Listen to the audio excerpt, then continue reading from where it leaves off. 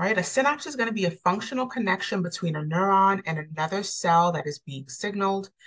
This cell can be another neuron, or this can be a peripheral nervous system structure where this is a cell that is either in muscle, it's a part of glands, or it can be at a skeletal muscle specifically, where we call this the neuromuscular junction. So a neuron can synapse on several different types of cells. If it's in the central nervous system, it's going to be synapsing to another neuron. If it's in the peripheral nervous system, it can be another different type of excitable cell, which muscle, glands, or even skeletal muscle can be one of those types of tissues. Now, if one neuron is signaling another neuron, we talked about the presynaptic neuron being that first neuron in series, and then the postsynaptic neuron would be the second neuron that is being signaled or that's being communicated with.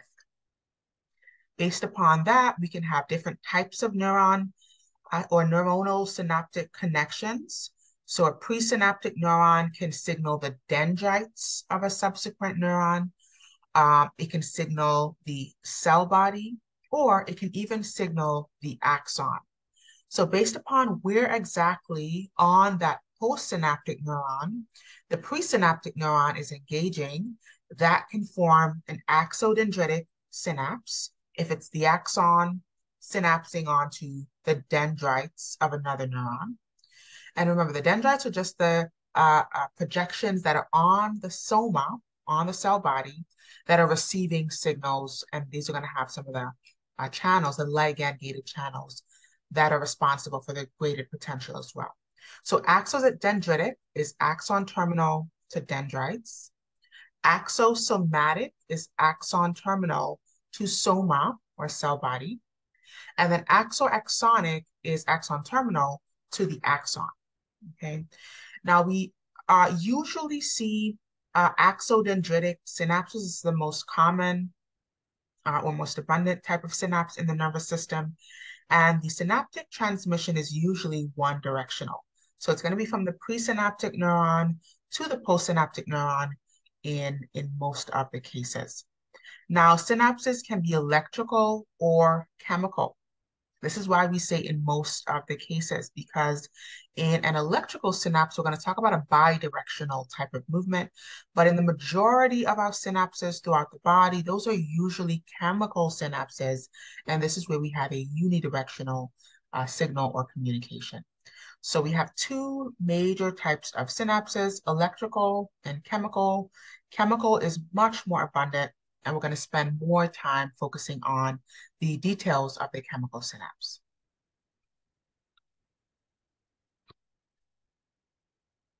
Okay.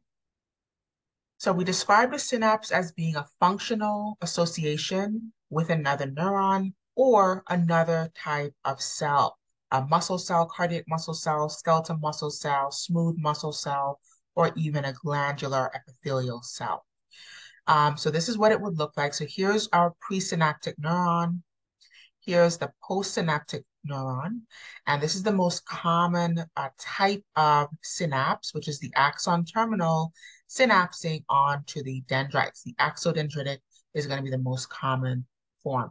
Now, if we were to zoom in on what's happening at the synapse, we're going to see that the axon terminal is where the neurotransmitter, so this is specific to chemical synapses. The neurotransmitter is what separates a chemical synapse from an electrical synapse.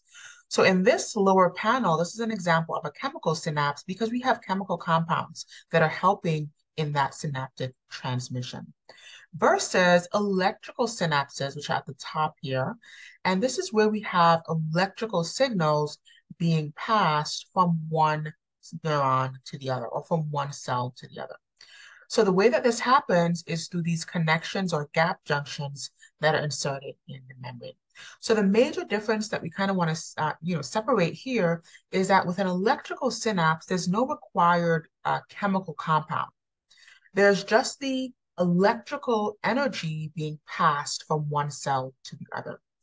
In a chemical synapse, we require chemical compounds, and they need to cross the synaptic junction and they're going to need to bind to a receptor that is specifically suited for that chemical.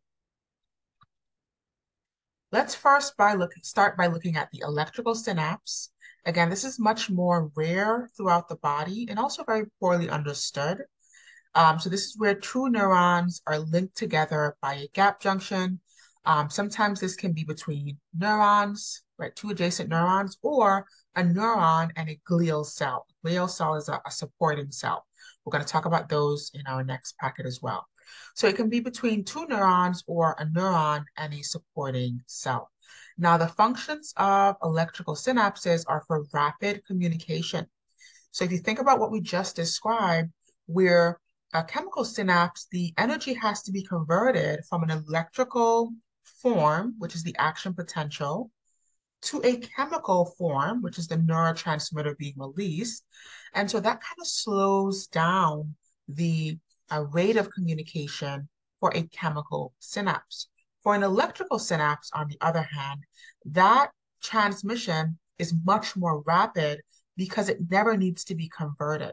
It's going to always remain as electrical energy, and the gap junctions, which are in between, kind of adjoining these two neurons, is what helps with that rapid communication from one neuron to the other.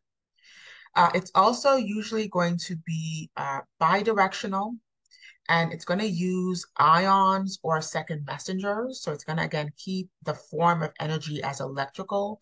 So it can be the movement of sodium through the gap junctions that helps to depolarize the adjacent neuron, or it can be some second messengers like calcium and so forth that can move through the gap junction and do and depolarize as well. So again, because we don't have to convert that into chemicals, that can be much faster. And also because of the gap junction, this can be bidirectional, so it can go back and forth from one neuron to the other. Now, just like with any other synaptic communication, it can be an excitation or an inhibition happening at the exact same neuron. Some of the areas that we find this in the body are going to be the retina, so the eyes, the cortex of the brain, the cortex, the cerebral cortex of the brain, or even the brain stem, so the lower parts of the brain, the medulla, etc. And it can also be the hypothalamus. So in the hypothalamus, we have lots of neuroendocrine neurons that are going to help to release certain chemical compounds. And the way that these communicate are by electrical synapses only. So that is the electrical synapse, and that is, again, much rarer throughout the body. We're going to shift gears and look at the chemical synapse, which is much more important, much more abundant, and it has some very unique features that will differentiate it from electrical synapses. So when we look at the function of a chemical synapse, again, we have a presynaptic neuron and a postsynaptic neuron. Now we have a wider distance in between these two neurons, and this is what we refer to as the synaptic cleft. So in electrical synapses, there's no cleft, right? There's no distance. These two neurons are flush against each other, and they're communicating with that gap junction. With a chemical synapse, there's a wider gap. That's another reason why these synaptic communications are slower for chemical synapses. The movement is also unidirectional, especially because of the refractory period. We kind of talked about that earlier. So the movement is always going to be down the length of the neuron, and then from presynaptic to postsynaptic. Usually, so the most common form we said is axodendritic, which is going to be this example here. So axon terminal synapsing onto the dendrites of the postsynaptic neuron. It's going to be the most common type of synapse that we see, but you should also understand that other types of synapses can exist, such as the axoaxonic and the axosomatic. So synapsing right onto the cell body or synapsing onto the axon itself. And we're going to come back and look at the axoaxonic. This is an example that we're going to talk about later on. So maybe put a star on this one when we describe the example of how that one communicates. There's also sometimes dendrodendritic synapses, very, very rare, but they can occur where we have one dendrite synapsing onto the adjacent dendrite of the postsynaptic neuron. Now, our second objective is to look at the communication across chemical synapses, and we're going to explain how neurotransmitters are released and describe their actions after they are released. So really the details of chemical synapses. And in order to do that, we need to think about the anatomy of the synapse and describe some of the terms. So the presynaptic axon terminal, what is that? That is the axon ending of the presynaptic neuron, sort of the swelling at the distal end of the axon. The neurotransmitter containing vesicles, those are going to be these little vesicles or swellings within the axon terminal that contain the neurotransmitter that is going to cross the synaptic cleft. Now, voltage-gated calcium channels, we described this earlier. These are the types of channels that are found specifically on the axon terminal. And we're going to look at how they behave a little bit differently from, say, the voltage-gated potassium or voltage-gated sodium channels that are found more so on the axon of the neuron. So anywhere proximal or closer to the cell body, anything beyond the axon terminal, it's going to be more so voltage-gated sodium and potassium channels, but on the very end of the neuron are voltage-gated calcium channels. Very important. Then we have the synaptic cleft, which is the distance between the presynaptic neuron and essentially the cell body or the dendrites of the postsynaptic neuron. So this region here is called the synaptic cleft, sometimes called the synaptic junction. Then we have receptors, and receptors are going to be on the postsynaptic neuron, on the membrane of the adjacent neuron. They're going to be specific to the neurotransmitter that is on the presynaptic side of the neuron, right?